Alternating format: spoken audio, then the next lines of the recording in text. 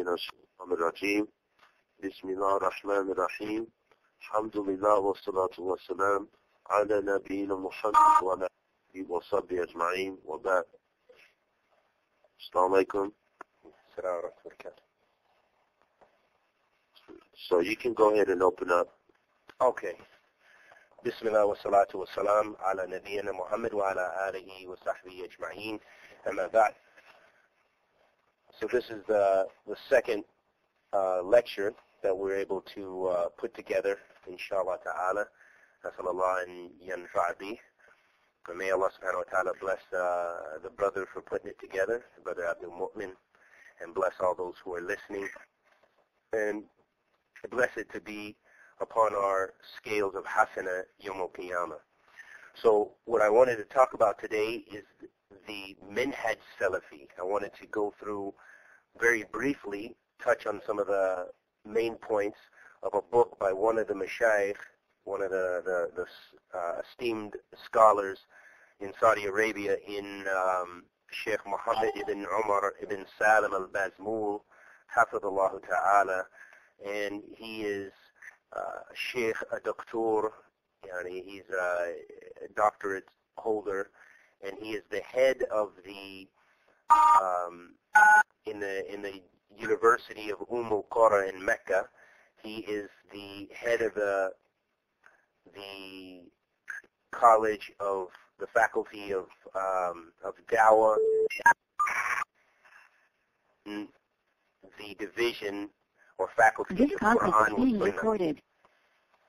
So this, the Shaykh, he wrote a nice, concise treatise about the Minhaj as-Salafi, and it's called Minhaj as-Salafi, Ta'rifuhu wa Samatuhu wa Da'watuhu al-Islahiyya. So the Shaykh wrote this treatise, and it is about the way, or the Minhaj as-Salafi, and it is defining it and talking about its characteristics and the da'wah to Islahiyya. The da'wah meaning the call to Islam, the propagation of Islam to that which gives us Islah in our lives, which gives us, I guess you might say, peacefulness and calmness and tranquility, as well as helps us in rectification in all of our affairs. So the Shaykh began his treatise. He says, Al-Maqsad al-Awwal. He says, Ta'rif Minhaj al-Salafi wa Usuluhu wa Hukm Ittiba'ahu wa Fadluhu.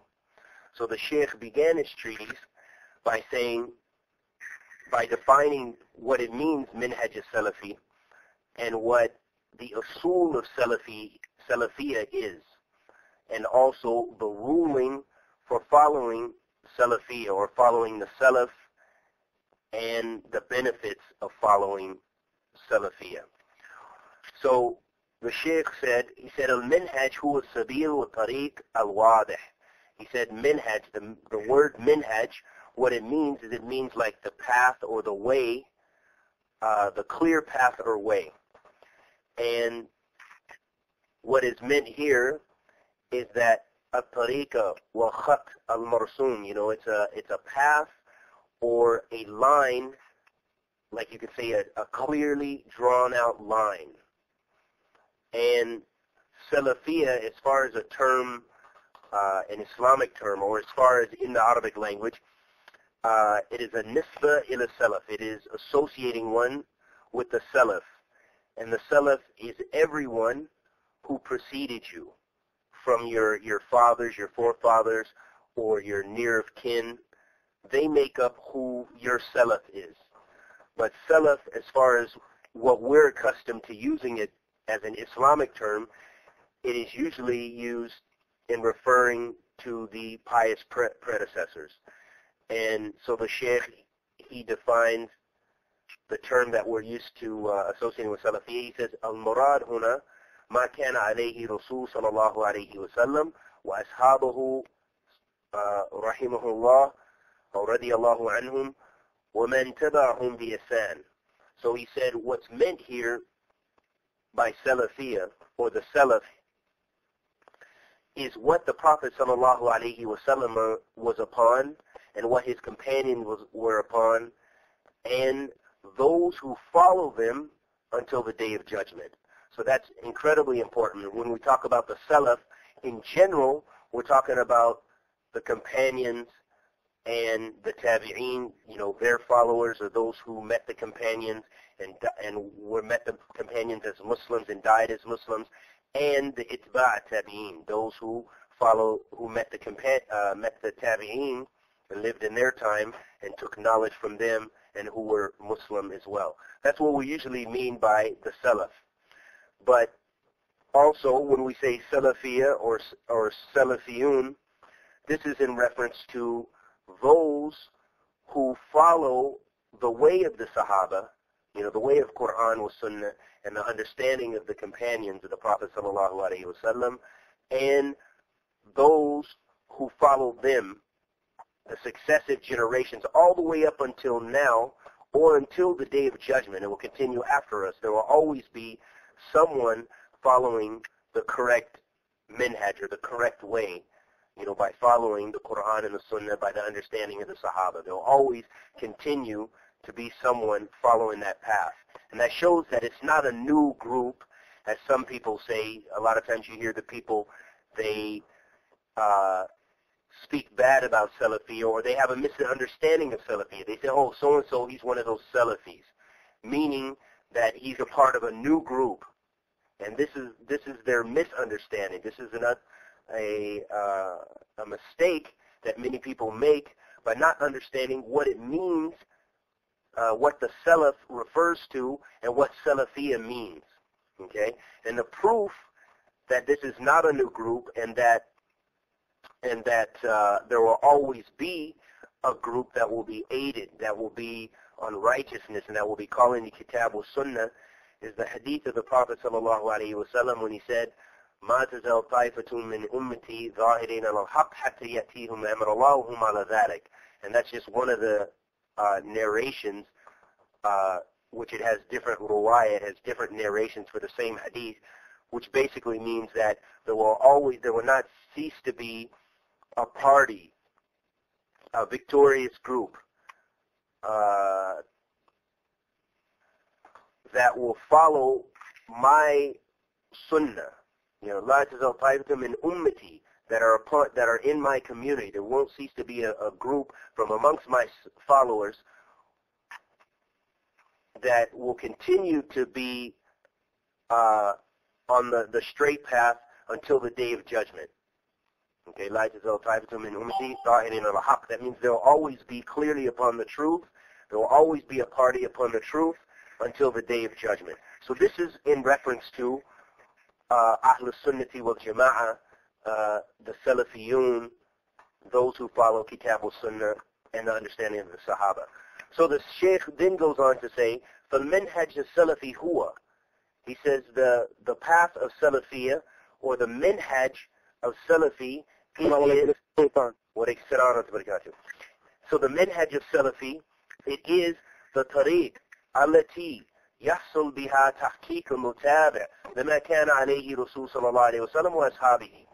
He said the minhaj of Salafi, it is the way or the path which you only come into its full reality or its full meaning by following the Prophet sallallahu alaihi wasallam and what his companions were upon. And I think that's pretty clear. Most of the people have a clear idea about that, bi'idhnillah.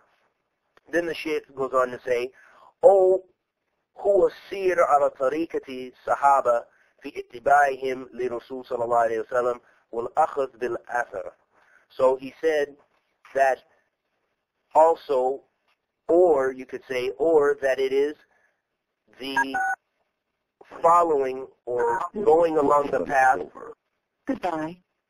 It is Conference recording cannot begin at this time. Are you still there? Abdul Mu'min? No. Okay, so it said that conference, it said something with the conference where I don't know if there's any problems, but anyway, I guess if we're still on, there's no problems. Okay.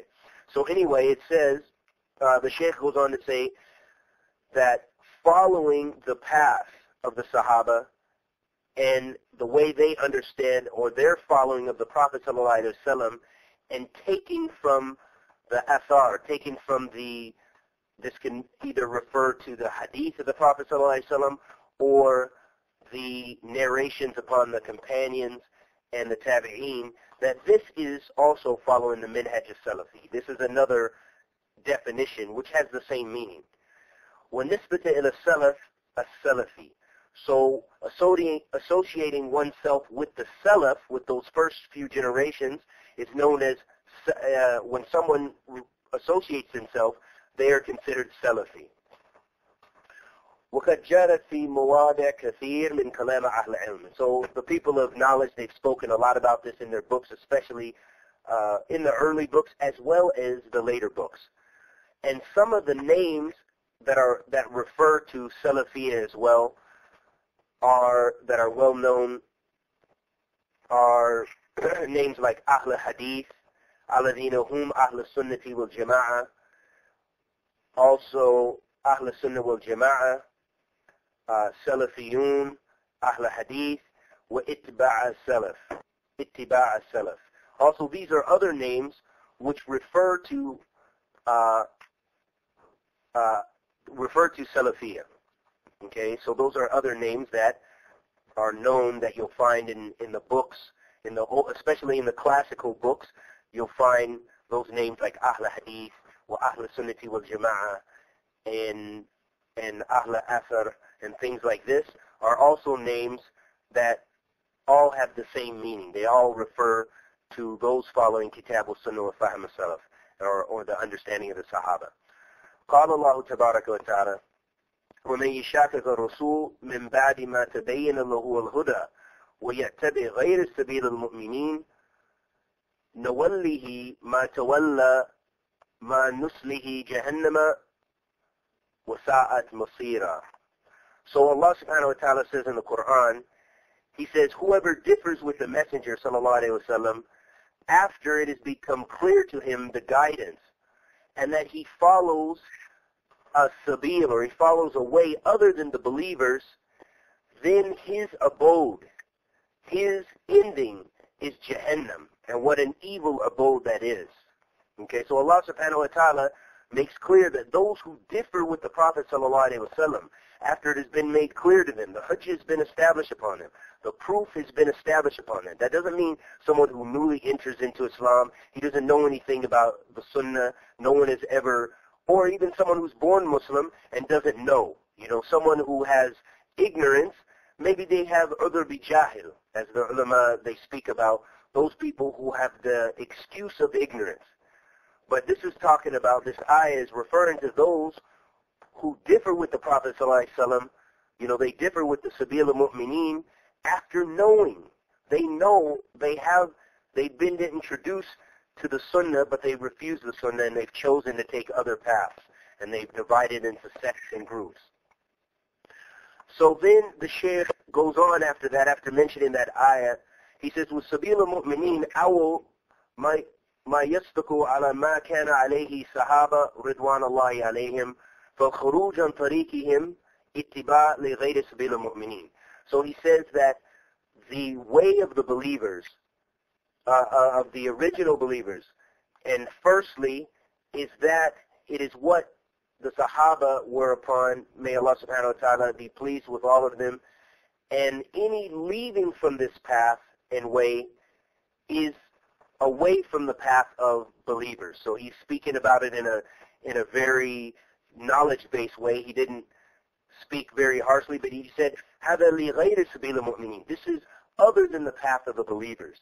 Okay, and that's even the left of the ayat as well.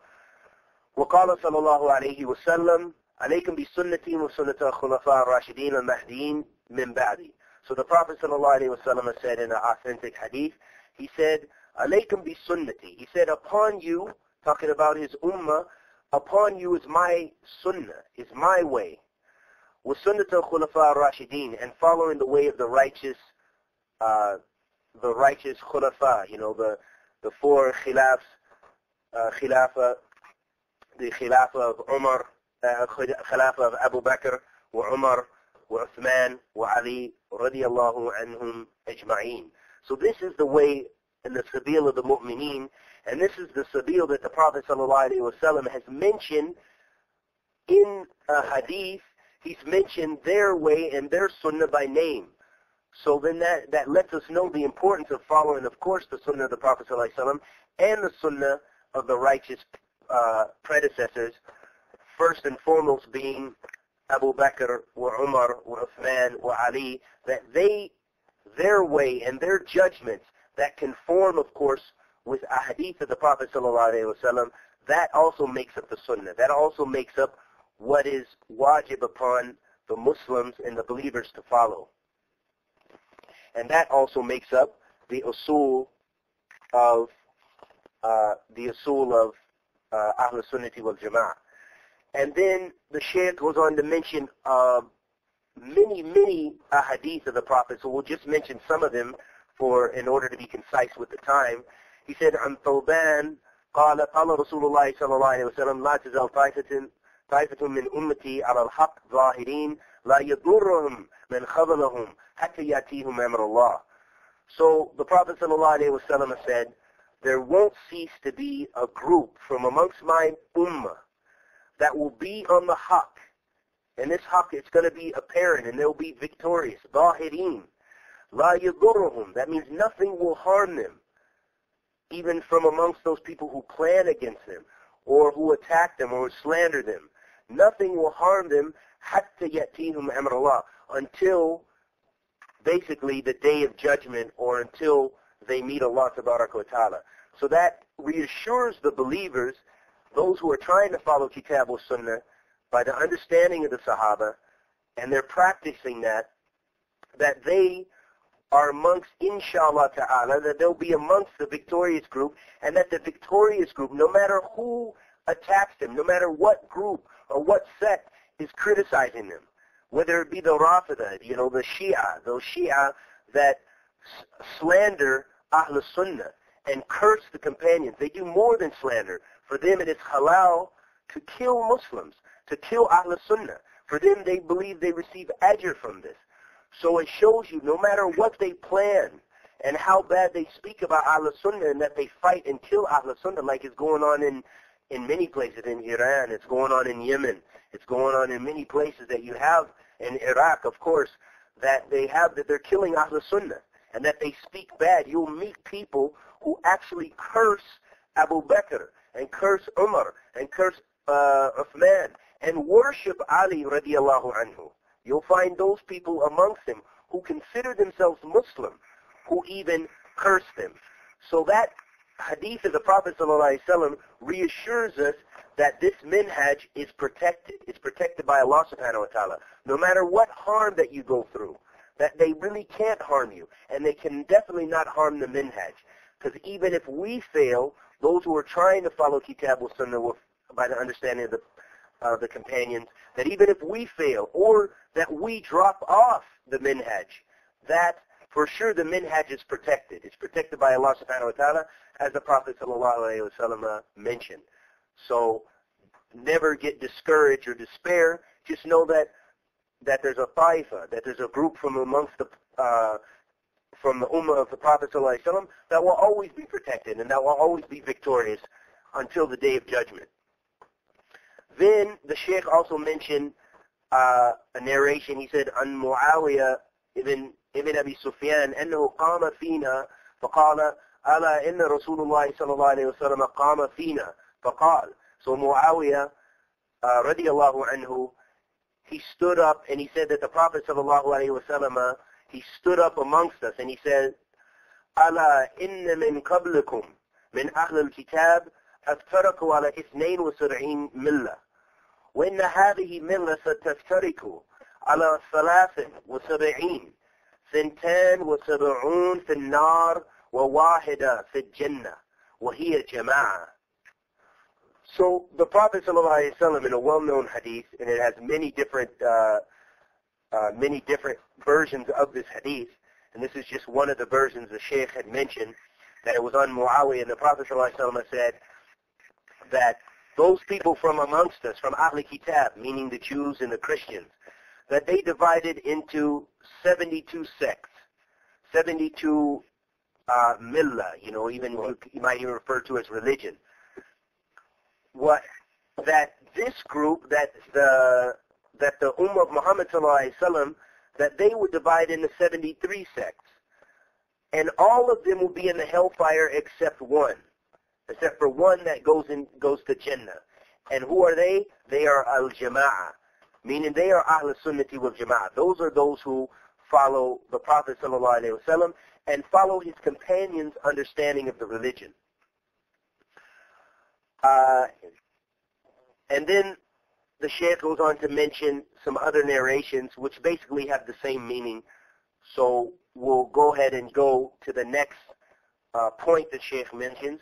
He mentions that the Usool as-Salafiya. So he says the Usool as-Salafiya, تقوم السلفية على ثلاثة أصول وهي.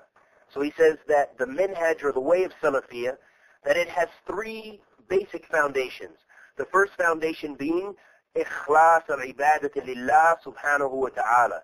That the first usul, or the first foundation, is ikhlas, is making all of your worship sincerely to Allah subhanahu wa ta'ala. And with that, that means understanding. That means with all the understanding of, in relation to Tawheed. You can only make your ibadah that you can be mukhlis, of course, if you understand the meaning of Tawheed. You understand the meaning of the oneness of Allah subhanahu wa ta'ala. So making your ikhlas, your sincerity in all of your ibadah. Then the second asl from the usul is لزوم الجماعة والسمع والطاعة. He said it is holding to the group. It is the necessitation of having a jama'ah, of having the group, meaning sticking to the main group, the main body of Muslims, and hearing and obeying the leaders. Of course, this means hearing and obeying the Muslim rulers.